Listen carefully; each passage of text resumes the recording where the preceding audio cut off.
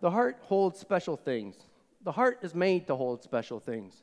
If you have memories that you want to keep, if it's a loved one that has passed away, if it's anything, maybe a cottage that you had that you no longer have anymore, but you have these fond memories of it, that's a real magical thing.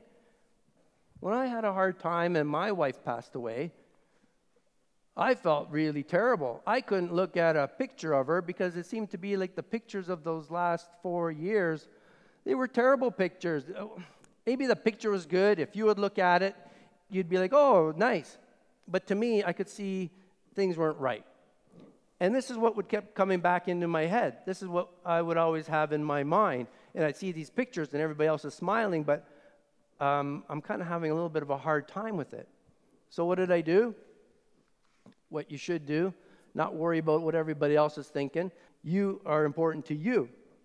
And so what I did, I put all the pictures away. I just left them in the kids' rooms. I put them all away so I didn't have not even one out. And somebody could say, well, that's a terrible thing to do. How could you do that? You have to look after yourself and make sure that you get your mind right. So I put them all away. And I think it was about 6 to 8 months later. Time frames don't really matter. I'm just telling you what mine was. What I did start doing after those months went by, I found a picture that I really loved.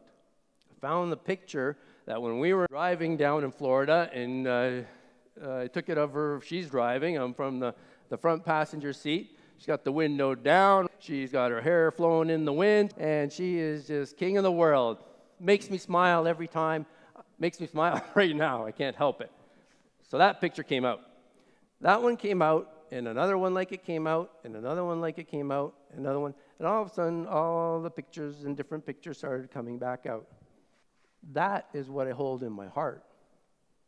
That is what somebody can't take away from me.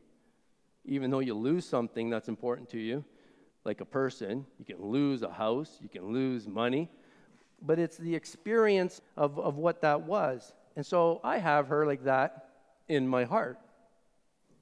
And that won't go away. I can't even lose it.